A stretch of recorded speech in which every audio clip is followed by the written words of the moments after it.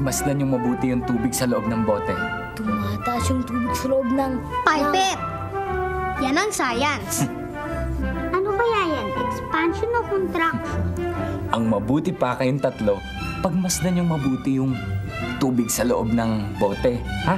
Alamin nyo kung bakit siya tumataas. Dali lang, ha? Sige po, ano kaya? Bibigyan ko kayo ng kula para malaman nyo. Mainit ang tubig dyan, di ba?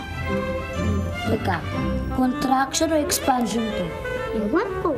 Pero liquid yan, pwede rin yan sa gas. Isipin mo mabuti. Okay. Alma Mater! Alma Mater! Ako, Alma Mater, ano nangyari sa'yo? May sakit ka ba? Nakakaya naman sa'yo.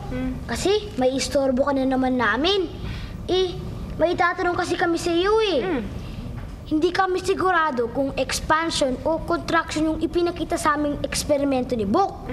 Yung glass tube nung nasa loob ng bote, nung inilagay niya dun sa mainit na tubig, biglang tumas yung tubig sa loob. Oh, ano ba yun, Alma Mater? Expansion o yung contraction? Ay, huwag ka na lang magsalita, Alma Mater. Baka makasama pa ito sa'yo.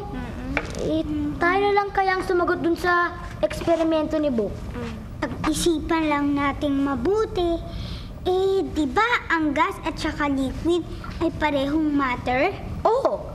Kung pareho silang matter, di pareha silang nag-e-expand at nagko-contract. Di ba? Oo nga, no. Alam ko na yung sinasabi mo, yung pinupuntahan yan. Di ba, ang matter, kapag nag-e-expand, lumalaki yung espasyong inookupa. Di ba lumaki yung espasyong inookupa ng tubig? Ibig sabihin, nag-expand. Di ba? Oo, dahil sa tubig. Ibig sabihin, dahil yun sa expansion. Magaling! Expansion! Dito sa liquid, katulad ng sa gas. Tingnan niyo itong thermometer na to. Sa loob nito, merong mercury. No, kapag nainitan, tumataas siya para malaman mo kung may lagnat ang tao o wala. O tingnan ninyo. Nasa 39 degrees. Naku, Alma Mater, nailagnat ka. Naku. Alma Mater, mater ka. Baka mag-expand ka. Naku, takbo tayo baka sumabot si Alma Mater. Sandali! Hindi ako pumutok. Dahil yung init ng katawan ko, sumisingaw, kaya hindi pwedeng pumutok. Ay, salamat.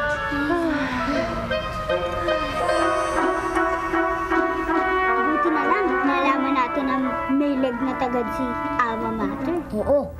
Sabihin mo, buti na lang may thermometer. Naku, Bok, siguradong matutuwa kayo sa mga nalaman nila. Ganon? Oo. Ano ba yun, ha? Dahil sa expansion! Tama. Alam nyo, expansion nga ang dahilan kung bakit tumaas yung tubig dito. Oh, sigurado ko dapat alam nyo rin ito. Tingnan nyo, ha?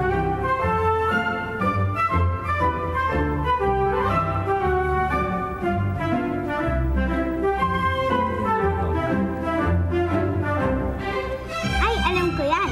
Sa contraction yan. Ano? Ito Kasi malamig yung tubig. Di nagko-contract yung molecules ng liquid. Diba? Tama.